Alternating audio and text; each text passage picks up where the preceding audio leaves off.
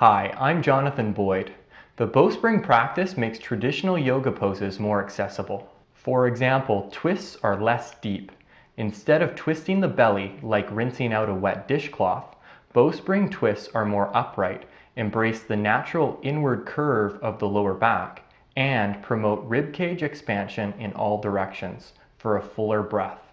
Why would I treat my organs like a wet dishcloth? Phoenix pose is more accessible than eagle.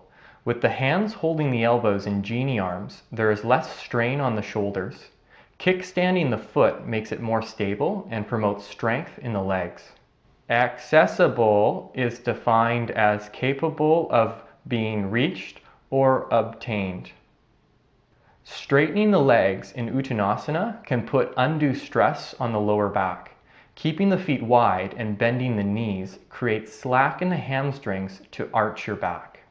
Yoga is trending towards more difficult postures, deeper stretches, quicker pace, and tighter binds. Crouching cat positions the arms in the front plane of the body and bends the knees, making it easier to be light and active compared to downward facing dog.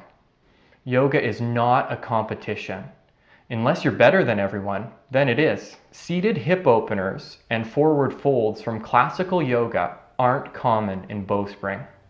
Why is Gumby used as inspiration in yoga? To recharge your batteries, try standing in recovery pose. It's less pressure on the knees and hips than child's pose. Why is it called child's pose?